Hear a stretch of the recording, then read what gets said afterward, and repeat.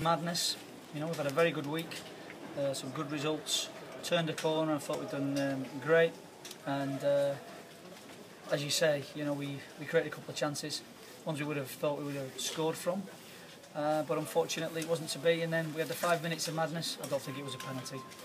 You know, I think but he shouldn't get in there in the first place. So you know, that's our responsibility, our accountability, and the other goal is we just knocked off and to get in and score.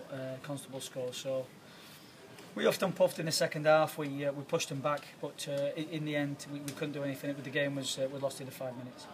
I guess had that early chance to Kevin Amanka have fallen to somebody, an attacker for example, somebody with more of an eye to goal, he might have done better. I know it's easy to say in hindsight, but that was a golden chance. Yeah, it was. It was a 1v1 with the keeper. You know, 6 or 7 yards out. I expect him to put that in, but he doesn't get up there very often, and that's why we got the result that we got.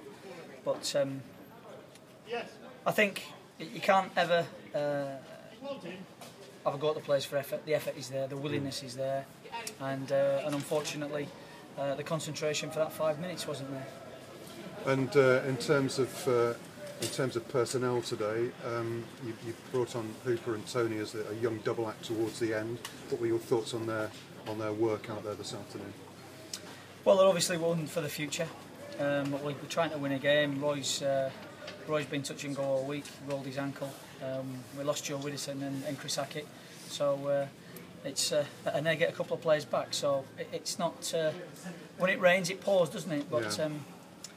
We'll come through it. We'll climb and we'll get out of where we are because that's what we're all about. The signs are there.